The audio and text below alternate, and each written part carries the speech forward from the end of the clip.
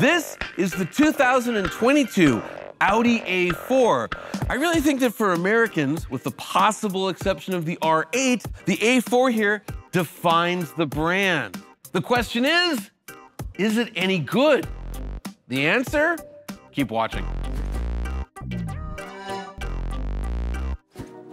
This generation of A4, internally known as the B9 A4, has been around a long time. I first drove it in the fall of 2015 on the launch in Venice, Italy. And then I first drove it in the US in the fall of 2016 as a 2017 model. And I guess I liked it a lot because I went ahead and leased one in 2017 for a couple years. Problem though is now it's the middle of 2022. And while this has been refreshed, its major competition is brand new. The BMW 3 Series, the Mercedes-Benz C-Class, Tesla launched the Model 3, Alfa Romeo came out with the Giulia, and Genesis launched the G70. Who's buying these things? Well, you know, young, upwardly mobile, urban professionals, yuppies.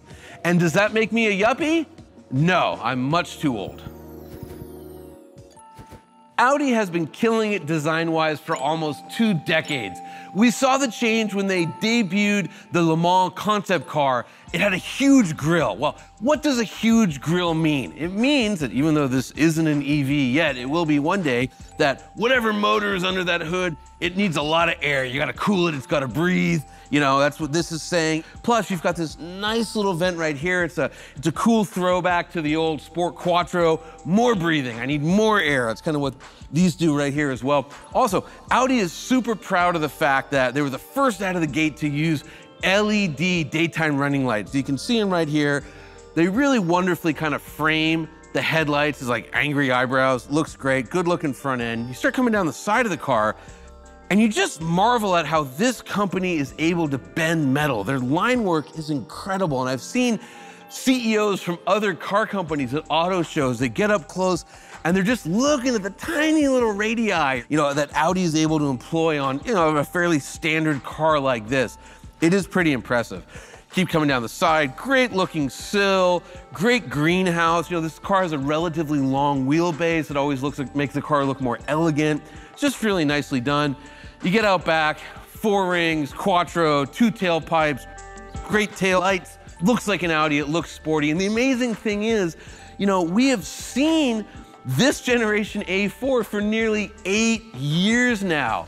It still looks good, it still looks sexy, it still looks fresh. That is good design.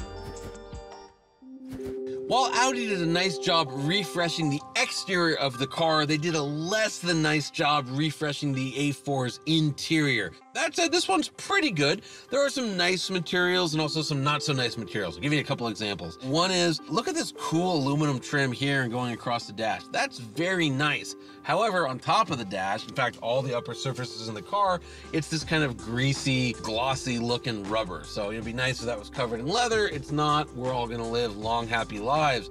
The seats, though, they're covered in nice leather and they're pretty comfortable. And the technology, while older, is still really good. Audi has their virtual cockpit. Nobody has figured out really anything better yet. And the screen is both bigger and it covers up a lot of that greasy rubber, so you don't have to look at it. Screen works really well. It's legible. It's got all kinds of cool technology built in. Like if you sort of put your finger right on that, you see it lights up before you click it. That's pretty cool. Everything's really nice. And Audi, what they do, which I still love, and I don't know why all these years later it still gets me excited, but you know, haptically, the sounds that everything makes are identical. So if I push the button to shift gears, it makes the same sound as the little lever that turns on the parking brake, and everything kind of has the same click and sound to it.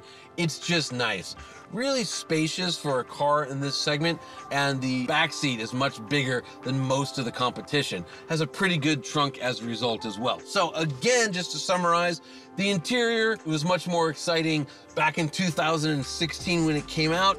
It's still pretty good today. As far as performance goes, the Audi A4, it's okay. It's not great, it's not bad, it's just sort of somewhere in the middle. Under the hood, you're gonna find a 2-liter turbocharged inline 4-cylinder engine that got a little tiny power bump during the mid-cycle refresh, so now it makes 261 horsepower, and 273 pound-feet of torque. All of that goes through a 7-speed dual-clutch automatic transmission, and of course it hits all 4 wheels. That's what quattro means. It has the ingredients to be very quick in a straight line, and it's pretty quick. Even though it weighs nearly 3,700 pounds, it'll hit 60 miles an hour in 5.4 seconds. As far as handling goes, the engine is really far forward in these cars. They do it for packaging reasons to give you more interior volume, but as a result, it's nose heavy, and when you really start to push the car, it begins to push. That's known as understeer, where it's just kind of going this way even though you're telling the car that you want to go that way. Do the people who buy this car push it to the limit? Probably not, so it's really not a big deal. It does have rather nice ride quality, even on relatively big wheels and tires. When it comes to fuel economy, it's also okay. It gets 24 miles per gallon in the city and 31 miles per gallon on the highway.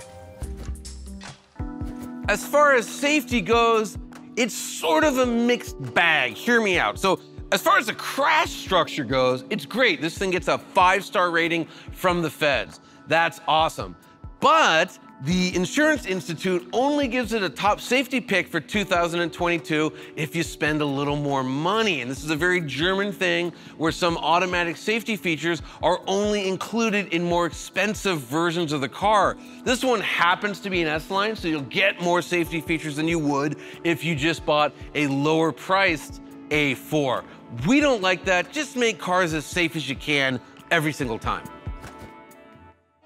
You can get into a 2022 Audi A4 for as little as just under $41,000. And if you want one that's equipped like this red guy sitting right here, this is a S-Line Prestige, it's over $55,000, but that's pretty typical for this segment. But what about the competition? Well, the Audi is more expensive than the Genesis by about $3,000. It is a little bit less than the BMW, than the Mercedes and the Alfa Romeo, and it's about $7,000 less than a dual motor Tesla Model 3. So within this segment, you can say that the A4 is something of a good value, especially if you take it easy with the options.